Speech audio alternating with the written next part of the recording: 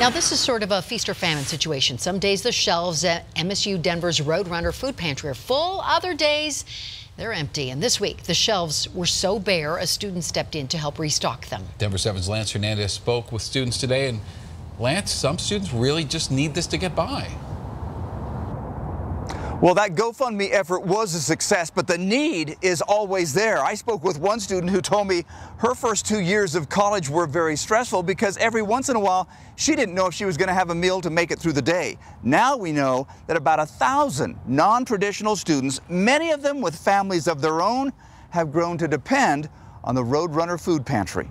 We just got some donations today. This is our fridge and our freezer. The coolers and shelves at MSU Denver's Roadrunner Food Pantry look a lot better today than earlier in the week when the fridge was empty. The pantry, started by student government in 2007, plays a crucial role in helping non-traditional students get through the day. It was super stressful. Molly Mendieta remembers being food insecure her first 2 years in Denver. Now she's in student government and tells incoming students the pantry can be like home. I know for sure that I can go somewhere and get a couple of items and at least get a snack to go through the day. It kind of means like comfort and security. Alexander Horton has picked up snacks there too. He's been there when it was nearly empty. I'll take what I can get and that's fine, and make it into something if I have stuff at home that it can pair well with, or if I have to go get other food to make it work as a cohesive meal, then that's fine too. The interim director of the Student Care Center says the pantry provides more than just food. People who are trying to support their family on it, who are coming in and getting diapers,